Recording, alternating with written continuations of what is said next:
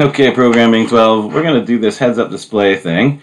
I am going to, I demonstrated how we can just draw on top, because now this is technically a 2D sketch with a three-dimensionally generated canvas that's being drawn on one end, and then we're drawing on top of it.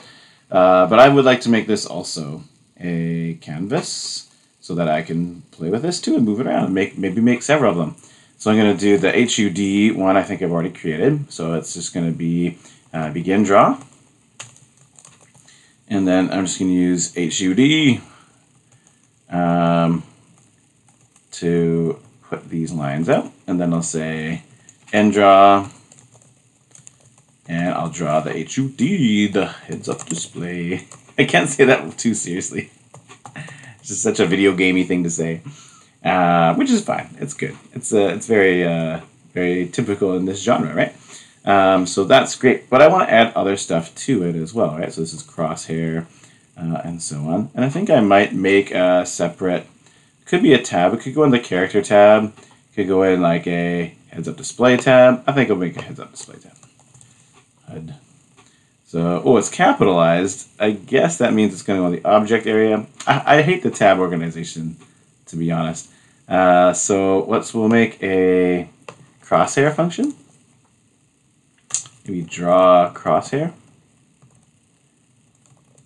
And we'll make a draw minimap function. And I don't know. We'll start with that. We'll see what that looks like. So this is my crosshair function. So I'm just going to cut that. I'm going to put it into my heads up display. Void draw crosshair. And it's basically just that code. Nothing fancy.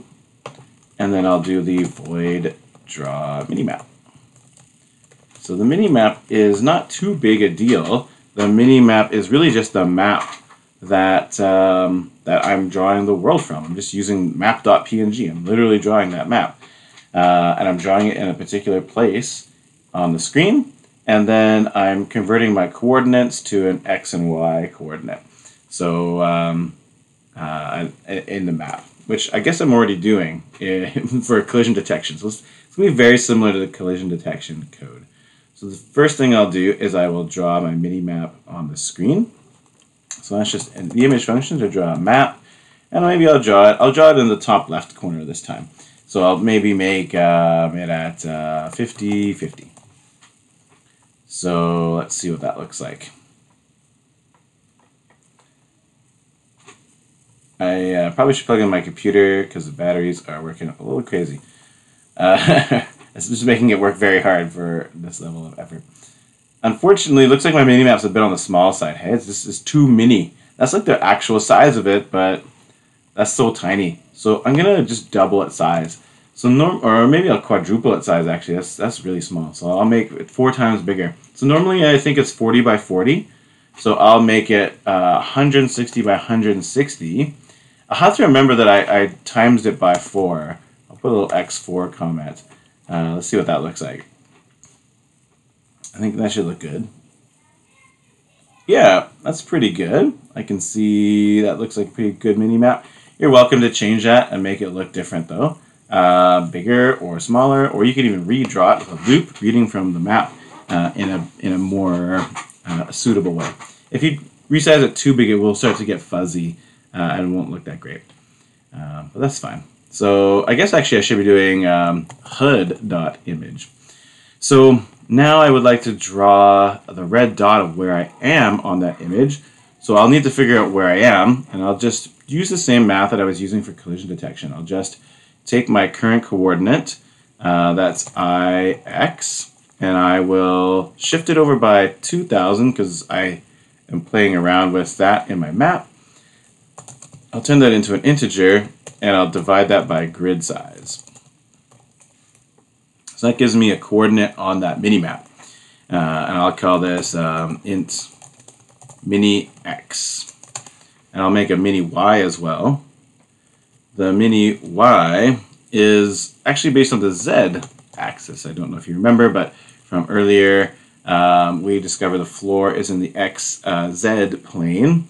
So we're going to use z, and that corresponds in our floor plan to x and y. So I think that works out nicely. And I'm just going to print this on the screen. I'll do heads up display dot text. I'll say maybe, you know, x mini x. And I'll put that at, I guess it's 50 plus 160 would be 210. So maybe I'll put it at 220. Oh, no, that's x. That'll be my y coordinate. Maybe I'll put it at 50, comma, 220. And I'll do the y just below that. Maybe at 240. And I'll say y and mini y.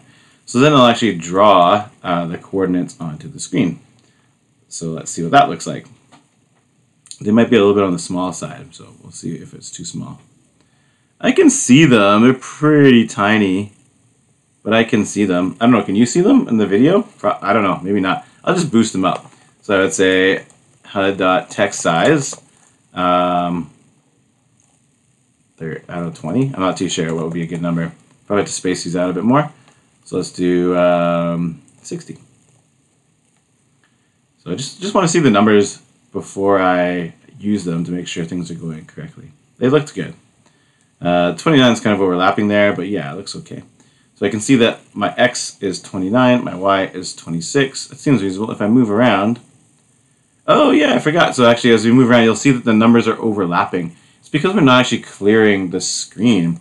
Normally we would do that with background, but background won't work very well. So let's just quickly solve that problem. If I go back to my lovely draw function, so this is in the main tab, this is a draw function, then normally I would say like background, right? Background 0. But if I do that, watch what happens. My 3D world goes away because I'm drawing black on top of it. Because my computer's running so slow, it kind of spoiled that. But yeah, see, I just see black. That's my whole heads-up display has been covered. So I want to clear it without drawing any pixels. I just want to delete all the pixels. So you do clear. HUD.clear. And then it will update it by erasing all the pixels instead of drawing black pixels on it. So let's see what that looks like. There we go. So I see it, and as I move, you can see that the coordinates are changing. It looks normal. So that's good. You know, if I go to the corner, I should get to like 40. I guess I'm going in the X direction. Ooh. So, oh, I don't quite get to 40.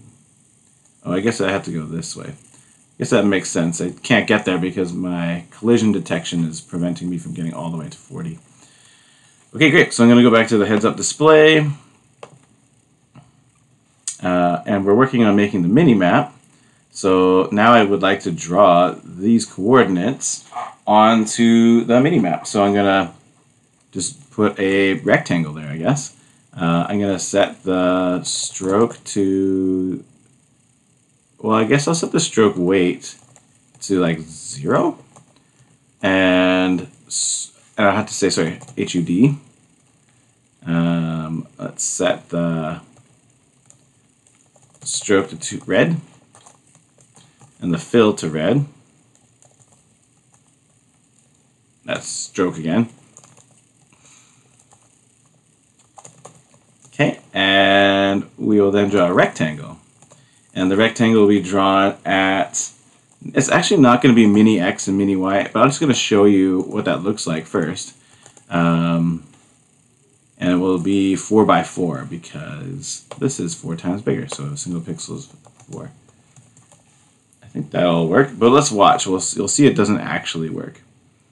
It's close, and you'll see the similarity, but it won't be quite correct. So do you see the red dot up there? I guess I'm changing my text color. As I move, it will also move, but it's not moving very much. We're moving so small amount, and it's not lined up with the map. And the reason is because there's just 2 reasons.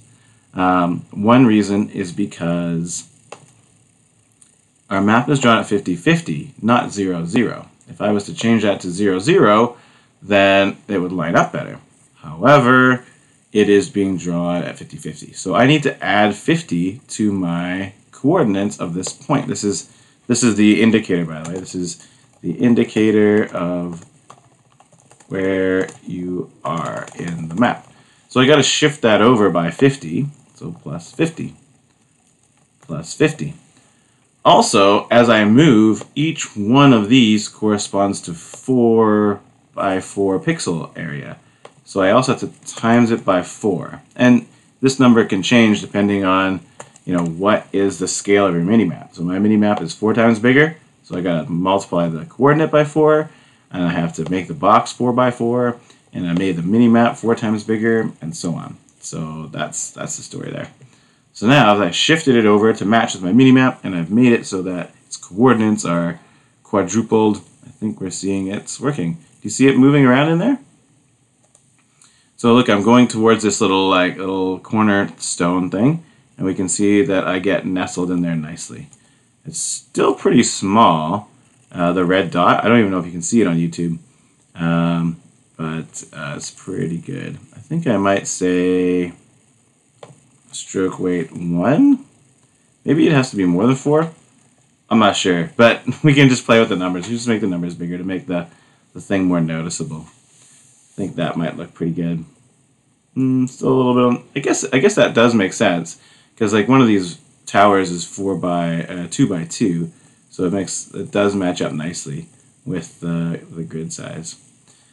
You'll notice the minimap is a little bit fuzzy, so you might want to just make a loop to draw it from the map, to just draw little rects, make it look a lot sharper. I think that would be a cool thing to do.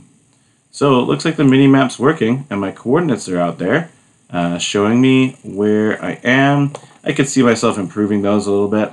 It obviously needs to go down a bit, so it should probably be 30. I might do HUD.fill white again to make it so the text was white. And there's all sorts of stuff we can put onto this.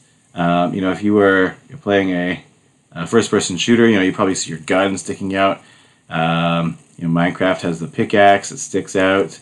Obviously, there's a lot more information in Minecraft when you press, like F3 or whatever. You can see all sorts of information about the world. So you could be putting other bits of information about what's going on.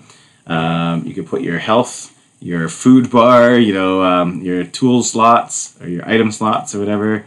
All sorts of things can be drawn onto this heads-up display. And you can draw even more layers if you want to. I can imagine a layer that's being drawn that has to do with what your cursor is on top of, and so on. So lots of possibilities for what you want to do. So I'm going to stop the video there. I think that gives you a good introduction to the basics of drawing things on separate layers. Seems like things are working quite nicely. So this is probably going to be the sort of foundational parts of our 3D project. And then I will be releasing some criteria about what additional features you can add on to the project to make it awesome. So thank you so much for your hard work on this project. I'll talk to you soon. Bye, Programming 12.